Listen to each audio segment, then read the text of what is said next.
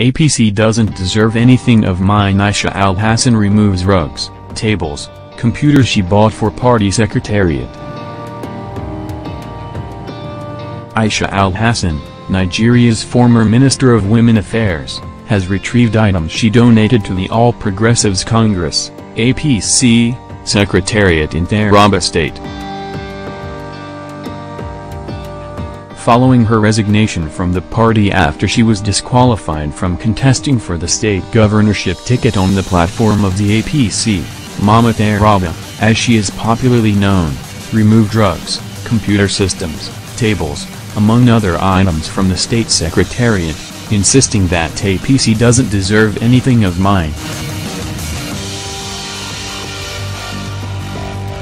Condemning the development when he spoke to NAN on Wednesday, Aaron Artemis, APC Publicity Secretary in the state, said, "We find this development shameful.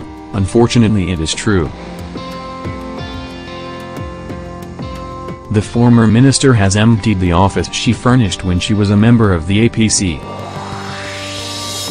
"It is amazing to us because Aisha Alhassan was the highest beneficiary of the party in the state. It is a very shameful action, but we shall leave her to conscience."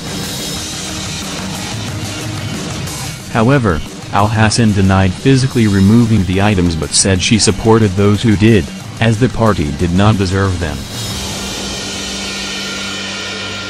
Her words, "I bought the items with my money. When my boys told me they were removing them from the party secretariat, I gave them the go-ahead because the APC does not deserve anything of mine.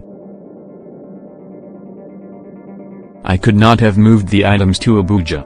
I merely gave my boys the nod to move them out because the APC was wicked to me.